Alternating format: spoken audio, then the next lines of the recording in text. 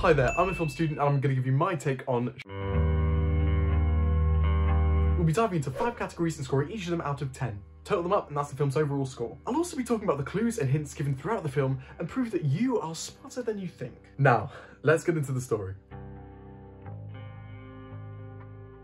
I'll do a shorter synopsis before diving into the clues. So, the story begins as US Marshal Teddy Daniels and his new partner Chuck travel to Shutter Island, a remote psychiatric facility for the criminally insane, to investigate the disappearance of a patient named Rachel Solando. When they arrive, they're met with an unwelcoming atmosphere and meet Dr. Corley, the head psychiatrist, who just acts super sketchy. As Teddy delves deeper into the investigation, he uncovers disturbing clues that suggest something sinister is afoot on the island. He becomes haunted by his past, particularly during World War II and the death of his wife in a fire set by a patient on the island named Andrew Ladis. Teddy's search for Rachel slowly turns into a search for Ladis himself, letting the personal agenda take over. He begins to question the motives of the staff and becomes increasingly paranoid and distrustful. Teddy starts seeing illusions of his past, like his wife dying in a fire, his dead children dripping with water, and flashbacks to his time in World War II. Turns out he killed his wife after she killed their 3 children. Teddy's mind created the fire and the idea of a Teddy Daniels, and everyone around him was in on it, even Chuck. This was all an experiment by the facility to see if he faces reality, as if not, they would have to lobotomize him. We realise he actually does face reality, but wants the lobotomy anyway, saying, "Which would be worse? To live as a monster, or to die as a good man?" Now what if I told you all along that there were signs about what was real and what was just an illusion? Well, to start, in every flashback of his wife, we see what he wants to believe, you know, with her in the fire, but if you look closer, you can see her drenched with water coming from her stomach. This is just one example of how fire and water highlight what's real and what's Teddy's delusion.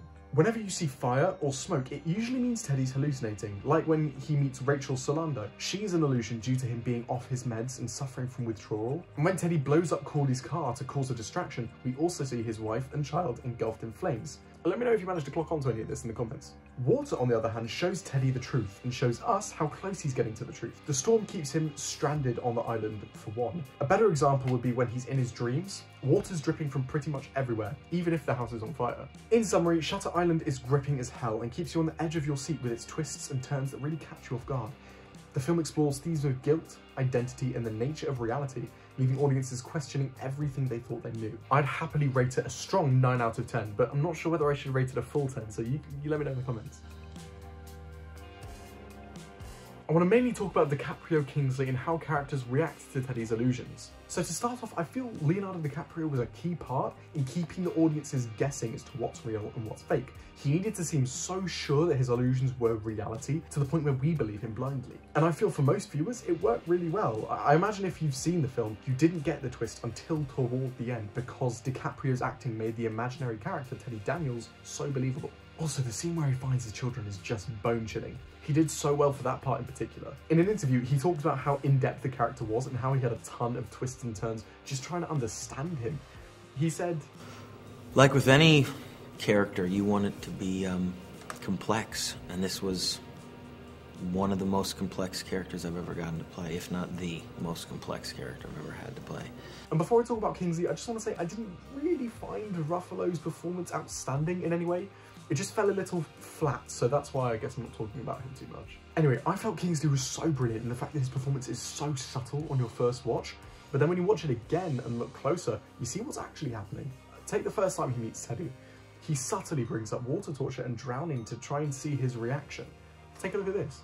We submerged them in icy water until they lost consciousness or even drowned. And now?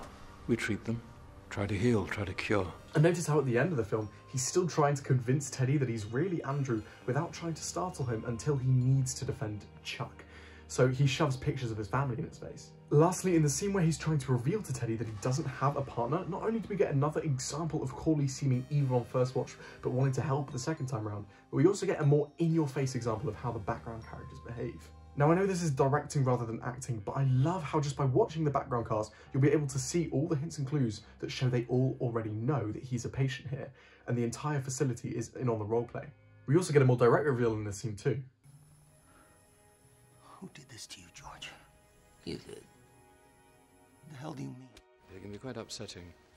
As a matter of fact, 2 weeks ago, The patient got so wound up by one of Noyce's stories that he beat him up.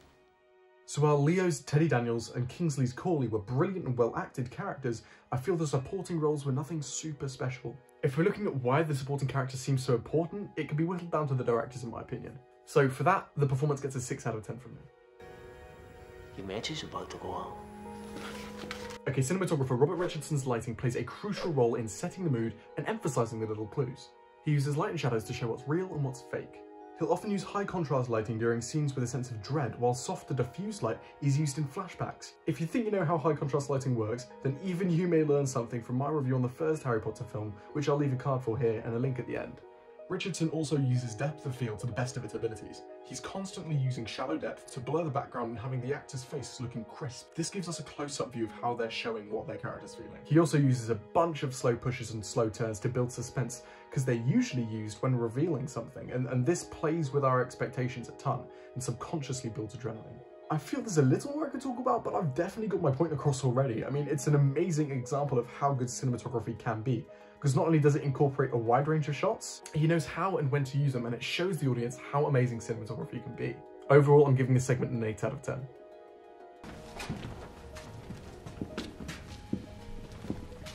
Marshall Daniels? The film opens up with a chilling, deep cello that tells us immediately that this is going to be a thriller.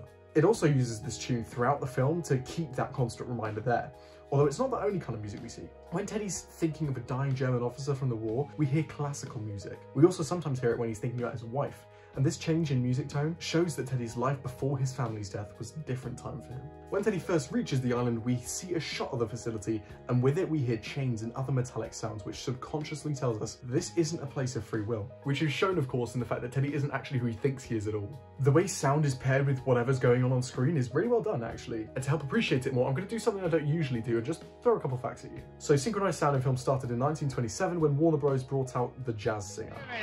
You ain't heard nothing yet. Wait a minute. And this is super interesting, but Shutter Island has a ton of Foley, which gets its name from Jack Foley, the man who invented it. Foley is a different form of sound effects because it's all recorded live rather than being recordings taken from other places. I'll link a video of someone doing Foley work that you should definitely watch. Why am I telling you this? Well, the amount of Foley we see in this film that matches up with what's going on screen is insane. Like the chains I mentioned before, it almost makes up for the lack of differentiation in score. Anyway, I've talked enough about the sound here. While it is interesting and does help emphasize some of the hidden meanings, the score just doesn't do it for me, and on top of that, it doesn't have any original soundtrack. So yeah, it's a 4 out of 10 from me. Teddy? So the editing uses a pretty clever trick to keep us in the dark but still on the edge of our seats. The transitions between visions and reality and past and present are basically seamless, but once he's in a flashback, the editing subtly shifts to be more snappy and quick. The reason this works so well is not only does it feel like the flashbacks are more heavy-hitting, but it also makes the present feel more suspenseful. The VFX in this film are interesting, with the majority of wide shots in the island being paintings, with CGI added in later. Also, the lighthouse is a miniature, which is cool. Another example is the fire and ash in this scene isn't too great, though. I mean, having fire and ash without even the tiniest bit of smoke does take me out of it a bit.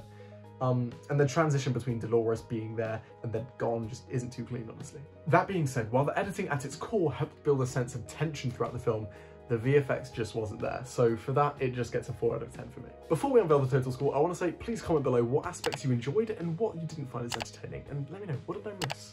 To conclude, the final score for Shutter Island is 31. I hope you have a wonderful and productive rest of your day, and I look forward to seeing you in the next video. Bye-bye.